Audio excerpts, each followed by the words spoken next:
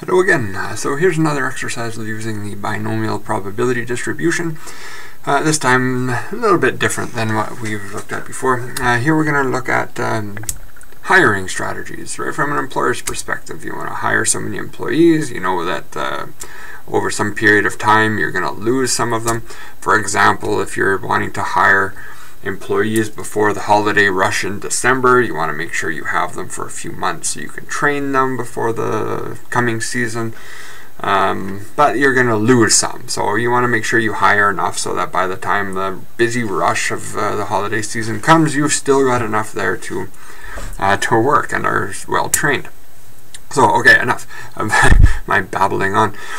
So here we have a high level of employee turnover in the retail industry, largely due to the fact it's a common university student job. So experience has shown that we have about a 30% turnover. We lose 30% of our new hires within 4 months. So assume the manager hires 10 students in August. Okay, so here that's our number of trials in the context of a binomial experiment.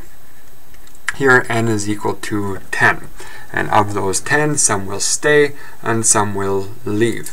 Now, this might sound counterintuitive, but to keep it in the context of this problem, let's denote our success. So here we'll call K is our success. In this case, K is a leave, or K is number of new hires who leave. So this is what I mean. It sounds a little counterintuitive, but it'll just be easier because this is the probability that we have to work with. 30% leave, so K will be the number of departures that we're going to work with. So our probability of success, in other words, of a new hire leaving, here is going to be 0.30. Okay, so we have what's the probability in part A? What's the probability that at least 3 of the new hires will quit within their first 4 months? So at least, so that means we're going to look at the probability of 3, 4, 5, on and on and on, 9 and 10. So that would be the probability of at least 3 of our new hires leaving. That can be a very long problem to do by hand, because we know that for each of these probabilities, so the probability of K successes, if I have n trials, K successes, so that's the factorial, or the number of combinations using the factorial operator, and times the probability associated with each of those. So the formula, the formula is a little bit daunting and looks something like this, and if we were to expand it, it's even more daunting. Something like this. So when you're faced with this type of problem, especially one that's looking for a range, so it says at least, the next one too says at least, it can be a long computation because you need to add up the probabilities of all possible values that satisfy that range. So for a problem like this, it's a lot easier if you can use the binomial distribution tables, because then I can just list out, I can just identify all of those different probabilities, and then we just have to add them together. So this is really an exercise in using the binomial distribution tables. So I'm going to pull up my table, and so again, it's a big table. There's a few pages to it, so we need to identify what part of this table is really relevant for our particular problem. So the first thing that I'm going to do, well, my number of trials is 10. So the very first column on my table has the number of trials. So 2, 3, 4, 5, 6, 7, 8, and it goes up to 8 again. So okay, here I have 10 trials, but my probabilities are wrong. 0.01, 2, 3, 4. So I'm going to go down to the next page, where here I also have 10 trials, so that's consistent with the experiment that we're doing. And now that first row that contains probabilities, I see, okay, there's my relevant probability for this problem. 10 trials, probability of success is 0.3. So the numbers that I'm interested in are really right here. I've got this one row, this column of values. So for the very first probability, so this is F, the probability associated with 3 successes out of n trials, 10 trials. So here's 10 trials, here's 3 successes. That probability of a success for each is 0.2, the probability of 3 successes out of 10 trials is 0.2668. So here we have our first value, 0.2668. That would be the probability of exactly 3 out of those 10 new hires quit over the next 4 months. Now, we add to that the probability that maybe 4 of those new hires will leave, so that's 0.2001, 2001, plus the probability of 5, wrong one. So 5, here I am, 0.1029, plus the probability for 6, oh my goodness, I keep picking up the wrong one here. Here we go, probability of 6, so 0.0368.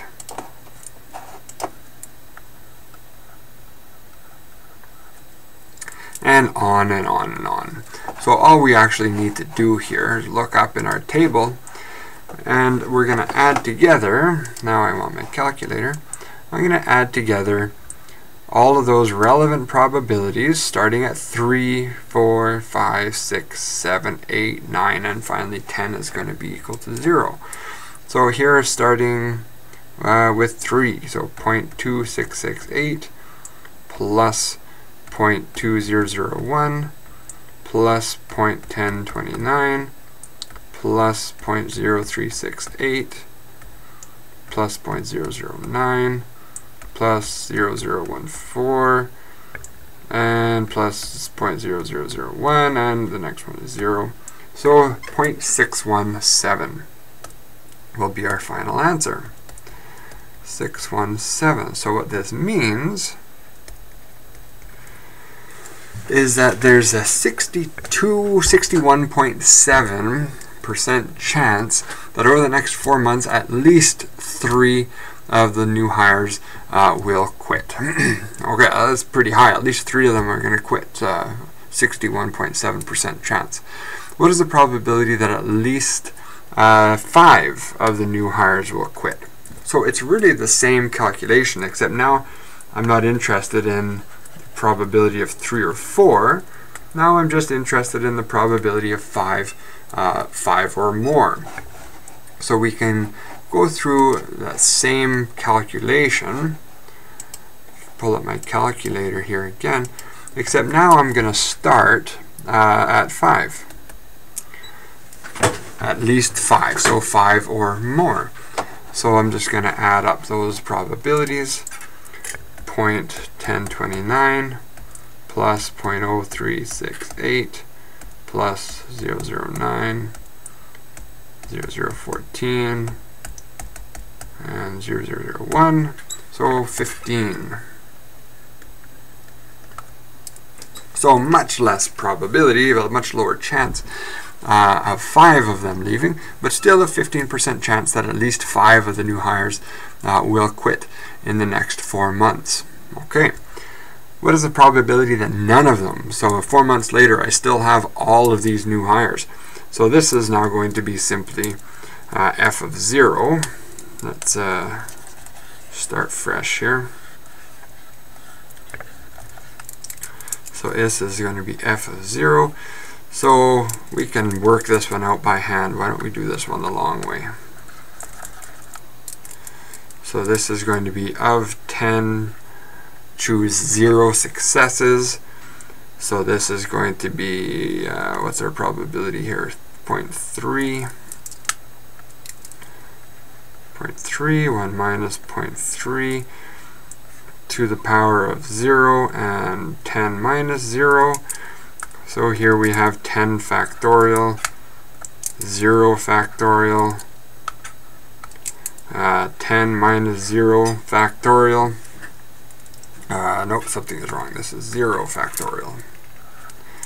And here I'll have 0.3 to the power of 0 and 1 minus 0.3 to the power of 10. So this is 10 consecutive failures, which in this context, nobody leaves. So we have 0.3 to the power of 10. That's a very small probability. Is at 5 zeros and 6. 0.1, 2, 3, 4, 5 zeros, 6. So almost certain that we won't still have all 10 of these students in 4 months. What is the expected value of the number of new hires to quit? So what do we expect, given that we've hired 10 students and 30% generally leave in the first 4 months? What's the expected number of students that we'll lose? So the expected value is going to be our number of trials times the probability of success. So in this case, I would expect to lose 3 students in that first 4 months. Now, the variance and standard deviation. So the variance is equal to our number of trials times the probability of success times the probability of failure. And so here I have 10 trials. Probability of success is 0.3. Probability of failure 1 minus 0.3. And so that is going to be equal to 10 times 0.3 times 0.7, 2.1. 2.1 is our variance, and our standard deviation is simply the square root of this, so 1.45. So there we go. I hired 10 students. I would expect to lose 3 of them in the next 4 months with a standard deviation of 1.45. So somewhere in that range.